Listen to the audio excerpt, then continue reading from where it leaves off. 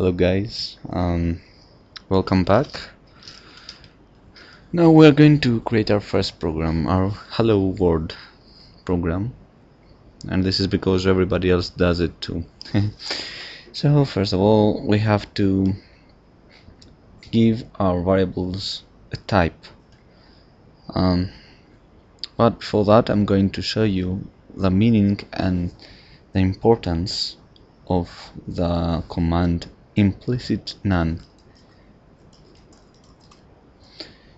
As I told you before, if you type an exclamation mark before anything, then it automatically becomes green, which means it becomes comment.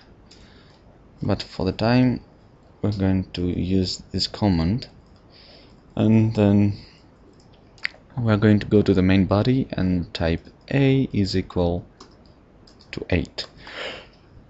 Then we're going to compile the program, and we're going to see that we have two problems. The first one is that variable a has been given a value but never used. Okay, we know that.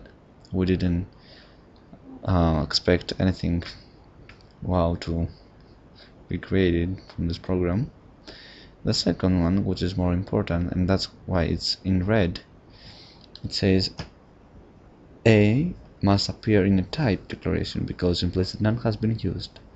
So since we have implicit none command, we have to say what type of variable a is. Now, what happens if we don't have the implicit none? Will we still have the problem? No. So what's the importance of the implicit none? Well, you have to note two things. First of all, a and a capital are the same variables. And how can I prove this to you?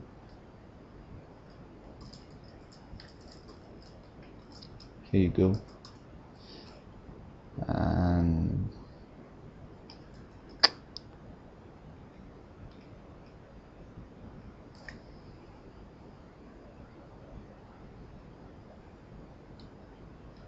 as you see, I ordered the computer to print the variable a, but instead of printing the variable a with small letters, it printed the capital one. So this means that both a's are the same.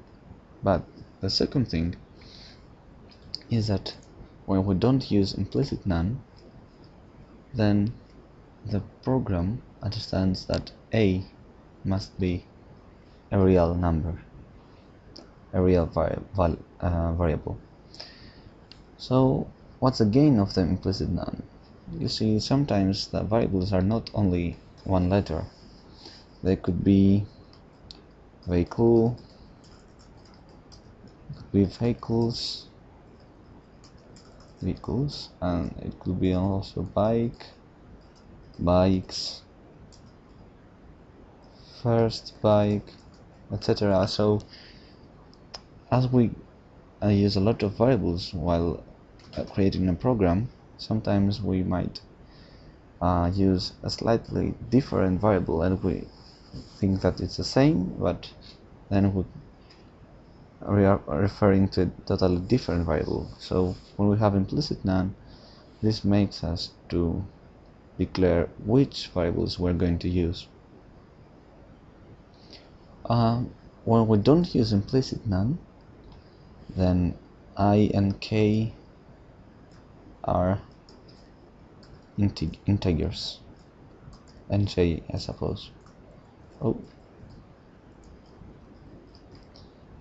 And let's print these values a, I, k.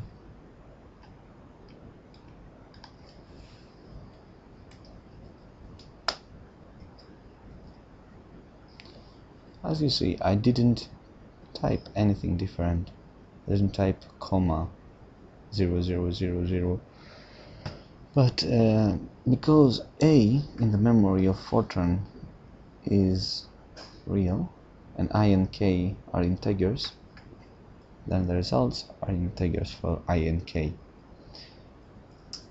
So in order to be sure of what you type, it's better to give the implicit none variable command, and then to declare on your own the variables. So real a integer I, but you don't have to follow the instructions of everybody else. K could be also a real variable, and as you see, K is going to have decimals 000. I'm not going to explain you more about integers because I promise you that we're going to create a Hello World application. So I'm going to delete everything and just type print quote hello world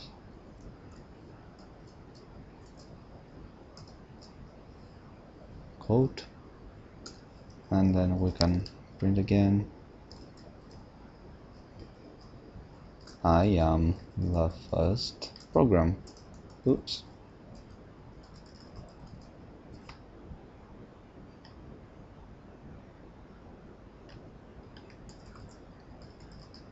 Let's be honest. So this is your first program. Congratulations. See you in the next video.